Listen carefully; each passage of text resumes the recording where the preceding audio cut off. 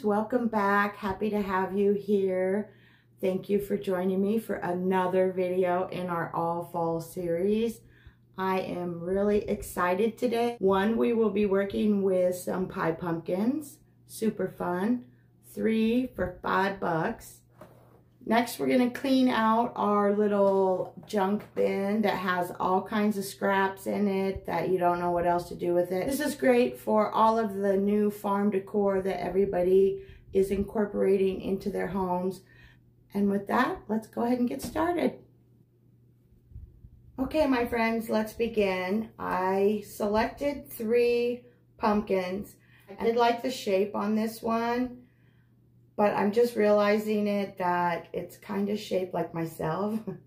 Maybe that's why I gravitated towards it. And of course, I put it on a pedestal, as any queen should be. I went ahead and did this for some height. Then I'm using the larger pumpkin on the bottom. And then I have a smaller one that I am going to tilt to the side.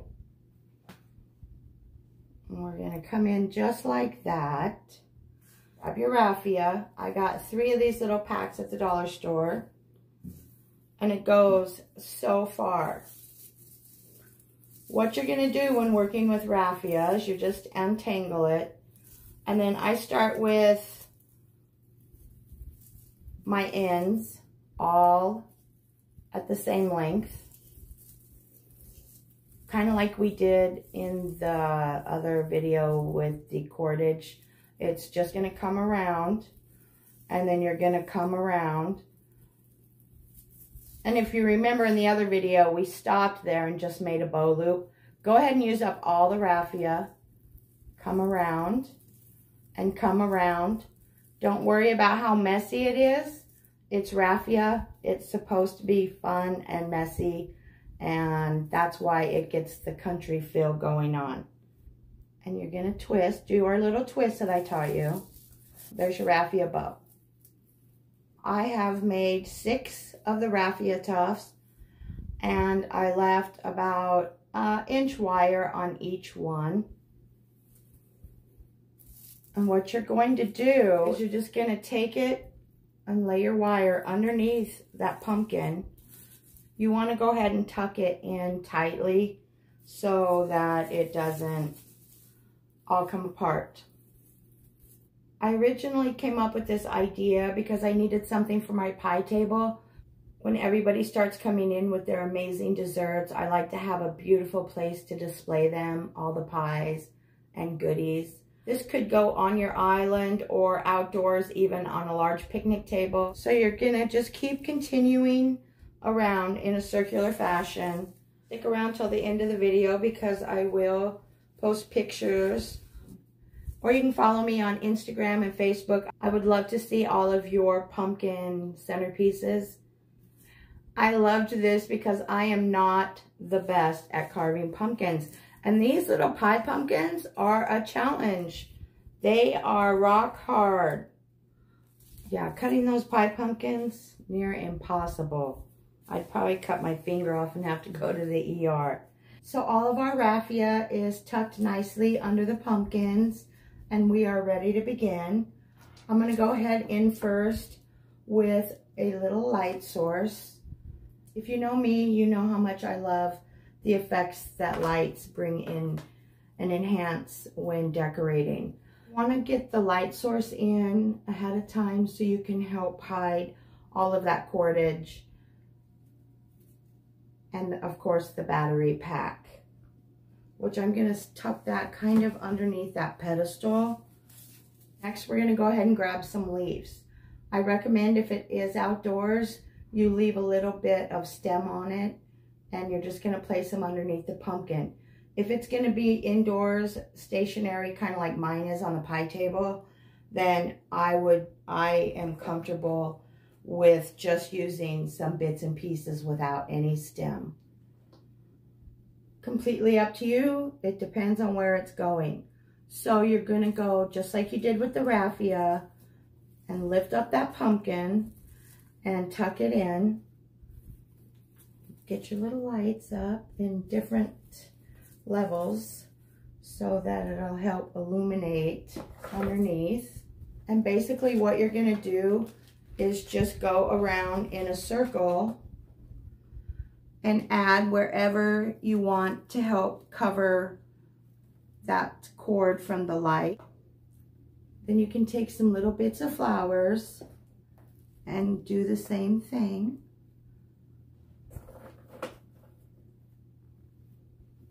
Let's see, kind of fill in that hole nicely with that.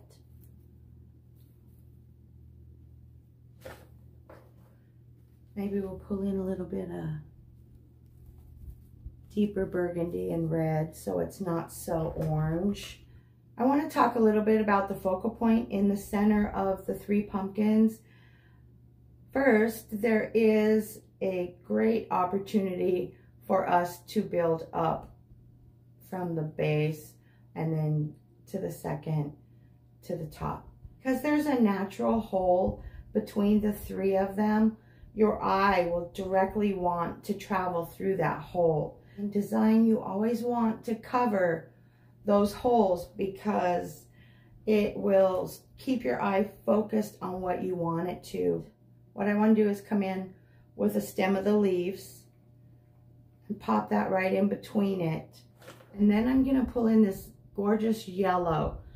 What this yellow is going to do with all this orange is it works as a light source. I have a little acorn we could add in. If it didn't have a stem, you could take one of the stems off of your silks and just add that and give it a little bit more of some height and dimension going in that way. You can come in with some little bit taller and longer and maybe point them more upward so it's not so flat on the sides. A nice big leaf to help cover that back pedestal. I'd originally bought these. I was going to do like 3 separate things, one arranged without it being carved, one arranged with it being carved, but then I put them all together and kind of came up with this. What I'm going to do is go ahead and do another video with them carved and one design decorated, just poking the flowers through. So if you have not yet, hit the little bell for future notifications so you don't miss out on that future video also. So then I'm just adding wherever I need to. And this is where you could stop. It'd be a great centerpiece as is if you're a little bit more simple. So I'm going to go upward now. I went ahead and poked a little hole in the top of the pumpkin just so I could get this little scarecrow and it stick in easier. By adding to the top, we kind of up our creativity a little bit. I want to cover this stick right here. So I'm gonna go ahead with my wire and a little raffia bow and just go into that stem. A little natural elements. I don't want too much flowers up here because I have so much going on down below. I like to keep it a little bit more simple up here. And then I just had this little piece kind of look like a little corn to me. So I'm gonna add that in.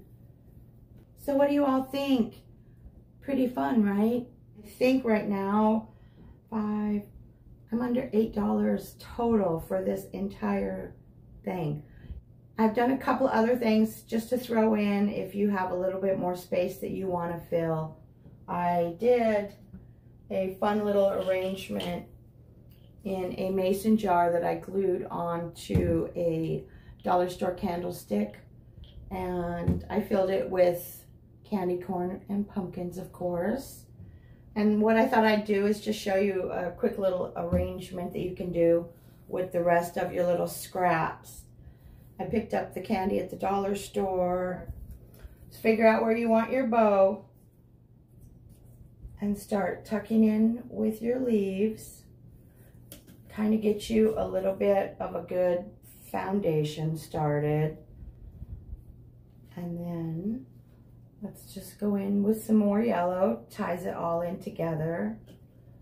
If you haven't caught up on the past videos in my all fall series, please do so. And we're just gonna add some of that natural Give it a little bit of height. See, the candy completely covers the stems. I'll come around this way.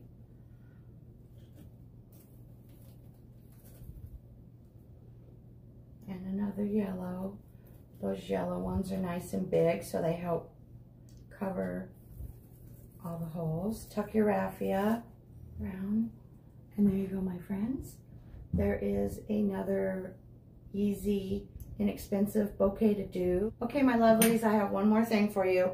I have these little mason jar salt and pepper shakers, and I have some of those pumpkin candies, minus a few because my grandson came over. Of course, honey, have as many as you want. My grandbabies always leave with a pocket full of candy. This time it was pumpkins. Go ahead and start with that little raffia bow and get that going on in there. Depending on how big you want it to be, you just want it to be a little accent piece. Just get those couple little guys in there. A little bit of that pretty red.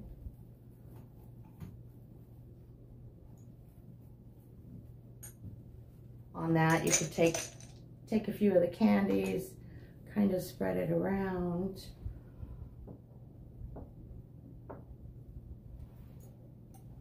And there you have it. Your pie table is ready. Or you can get it done ahead of time. Enjoy it for the entire month of November. Because you know who Mr. Impatient is knocking on the door. I am close to wrapping up my all fall series. I thank you all for joining me. Please don't forget to hit that subscribe button. Leave me a comment. Follow me on Instagram and Facebook. You all rock. Until next time, with love, light, and many, many blessings. Bye.